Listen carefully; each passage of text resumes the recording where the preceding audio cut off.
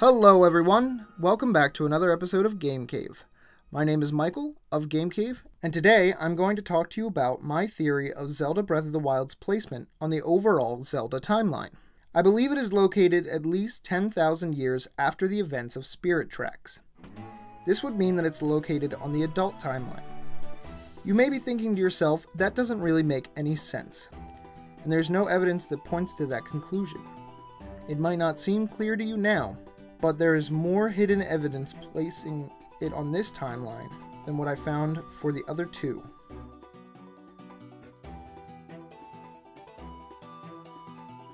If Breath of the Wild truly follows Spirit Tracks, then that means the Hyrule from Breath of the Wild is indeed the new Hyrule that was founded by Zelda and Link of the Wind Waker and Phantom Hourglass. If you look closely at the maps of Breath of the Wild and Spirit Tracks, you will see geographic similarities.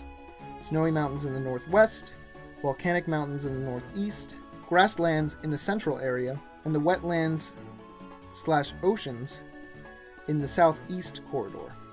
The only major difference between these two maps is the location of the desert. Gerudo Desert in Breath of the Wild is located in the southwest corner, while the desert in Spirit Tracks is right above the ocean region. If you look closely at the Spirit Tracks map, the area where the portal to the Dark World is located is blocked off by a large, highly elevated rock formation that keeps it separated from everything else. This is very similar to the large mountains that create borders around the Gerudo Desert in Breath of the Wild. Also, we need to take into account that this was more than 10,000 years after Spirit Tracks, and geographic conditions can change. Not too drastically, but they can change. Similarly to how the Lanyuru Desert in Skyward Sword changed from an ocean region into a desert region in a matter of 1,000 years. Perhaps after Link and Zelda defeated Malladus in the Dark Realm, the area dried up and became a barren wasteland that would soon become the home to the Gerudos. The desert area that was located in Spirit Track could transform into more ocean or wetlands of some kind.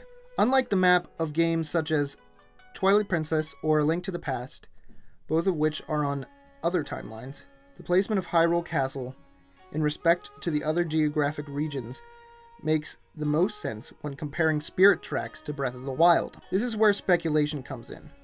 Where did the Spirit Tracks and the Tower of Spirits go in Breath of the Wild if it takes place in the new Hyrule? Just like geographical things can change, structural changes can also occur. And in reality, the Spirit Tracks map is just as big as Breath of the Wild. You have to use a train to cross it, for goodness sakes.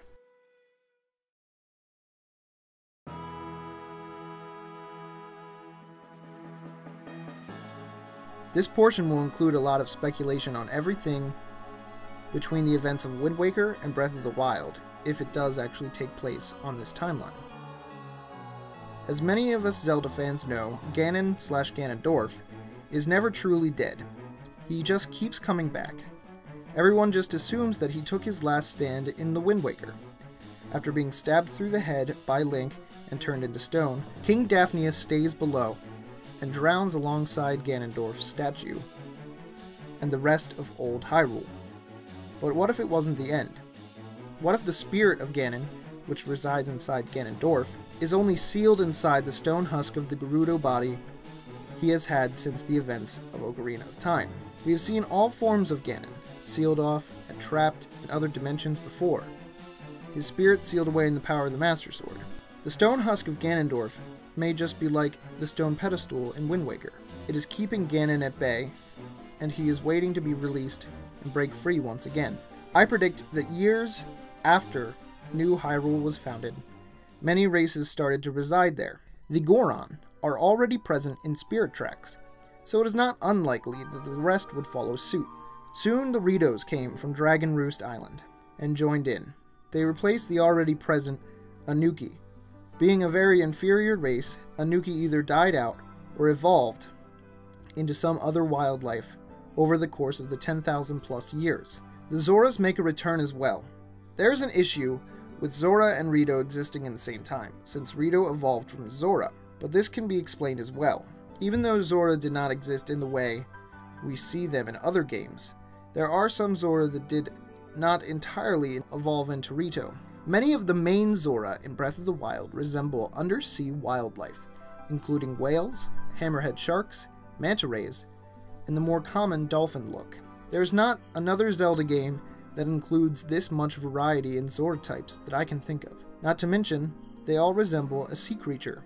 It is almost like they were sea creatures that evolved back into Zoras once they found out about the new Hyrule. The Sheikah also started to come back into play. Returning to their original spot as protectors of the royal family, they built the divine beasts and the guardians to further protect the royal family and its people. So they began searching for relics back in the ocean above Old Hyrule. They used their advanced Sheikah technology to allow them to excavate the ruins of the Old Hyrule, and they pulled up ancient treasures and explored ruins that would inspire them to recreate many architectural wonders, such as the Temple of Time and Lon Lon Ranch. This would explain why these places don't match up with their original locations in Ocarina of Time. The most important thing they pulled up is the Master Sword plunged into the head of Ganondorf's statue. They returned it to the kingdom and presented it to the royal family. At this moment, Ganon, within the rocky prison, breaks free due to the fact that he can sense the reincarnated Hylia, aka Zelda, and Link in the area. Although Ganon is not his normal blue beastie self, he spent so much time within the seal that his true form was distorted. Now in a large, gaseous form, he tries to reconstruct his physical form, but Link acted fast. He picked up the Master Sword, which was no longer plunged into the statue, but now on the ground, and struck Ganondorf, weakening him and preventing him from regaining all of his strength. The Guardians and Divine Beasts were activated by their respective pilots and began to attack Ganon as well. Out of nowhere, Zelda retrieved the ancient strength of the Triforce and aided Link in his effort to seal Ganon away. Link, Zelda, the Divine Beasts, and the Guardians all worked together to seal Ganon once more, but he would return again in the events of Breath of the Wild.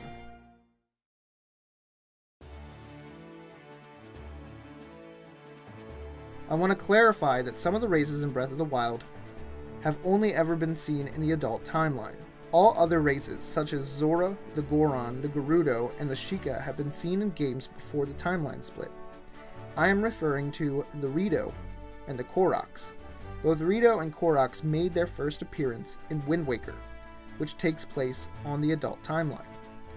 Rito adapted from Zora to be able to survive on the islands above the sea.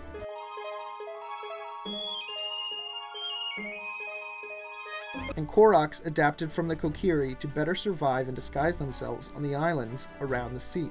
It wouldn't make sense for Rito and Koroks to appear out of nowhere thousands of years following games such as Twilight Princess or A Link to the Past, not to mention one of the most important and crucial characters seen in Breath of the Wild that makes this timeline so convincing. Beetle. Beetle predominantly appears in the adult timeline. The only other games he appears in are Skyward Sword and Minish Cap. Both of these occurred before the timeline split. Beetle is not even mentioned, referenced to, or even given a look-alike in any of the other two timelines. This further proves the fact that Breath of the Wild is located on the adult timeline. Before the new DLC came out, I was on the fence about this theory. I only had a few pieces of evidence, and it was hard to confirm those things from in-game context clues. In fact, there's no one in the world who wanted this game to appear in the child timeline more than me. Twilight Princess is one of my favorite Zelda games of all time. I enjoy the story, the scenery, and the action. Majora's Mask is also high up on my list. I did take the time to recreate the more important masks from the game, after all. So when I saw the Bridge of Hylia in one of the first gameplay trailers, and how my Wolf Link amiibo would be used in the game, I instantly jumped to conclusions and made the decision that it would be placed somewhere in the child timeline after Twilight Princess. As I played the game, I became more engaged in the story. I began to realize that it had elements of all existing Zelda games on every timeline. Names of places, locations, people, things like that. But being the Zelda fan that I am, I needed to make a decision on where it belonged. I started doing research, and I played other games to refresh my memory of them as well. I read through the Hyrule Historia, and I still came out short. But once the new DLC dropped, and we all got to explore the vast world of Hyrule again in search of Misko's hidden goodies scattered across Hyrule Field, that is when I came to my conclusion.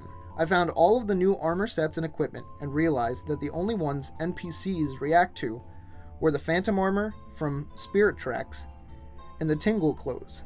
If this game were to occur on the child timeline, wouldn't you think that the NPCs would react to wearing the Majora's Mask, seeing as Majora, the villain, was in the child timeline? Wouldn't you think they would react to seeing Midna's helmet for the same reasons? You might be writing in the comments as I'm saying this, but Michael, Tingle was in both the child and adult timelines, and they still react to the Tingle gear. Yes, but they react in a scared and frightened way. In Majora's Mask, Tingle was not considered a threat. He may have been kind of a freak, but not a threat. And in Four Swords Adventures, his home is the hub world, and he is not considered a criminal, just a little stingy.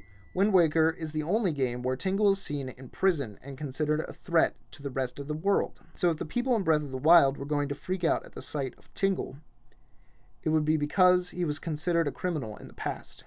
The reason that people freak out at the sight of the Phantom Armor is because in both Phantom Hourglass and Spirit Tracks, Phantoms were considered soulless and highly territorial individuals, whose main objective was to keep people, mainly thieves, from going where they weren't supposed to.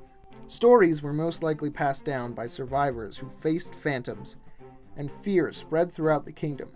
Not to mention that the actual phantom armor that Misko stole is pinkish purple with glowing pink eyes, and the Hyrule insignia on the back.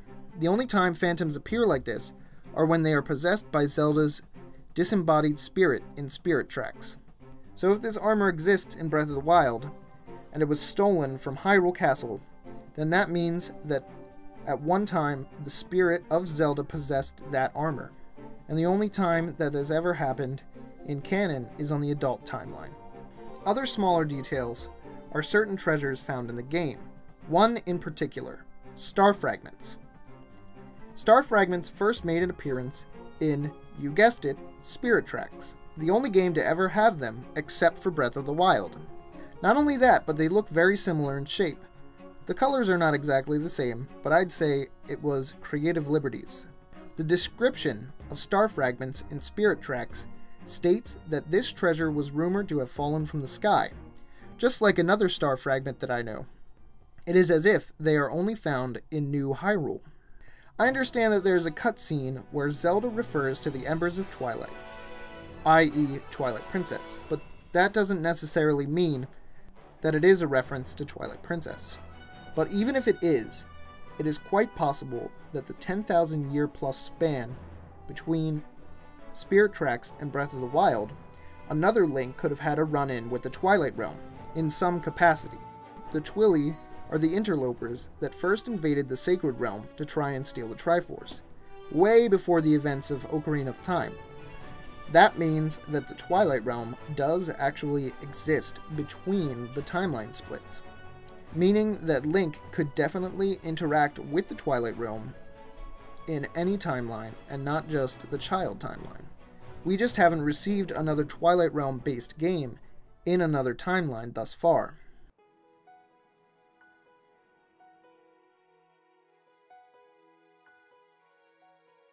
In conclusion, you are free to think any possibility you want.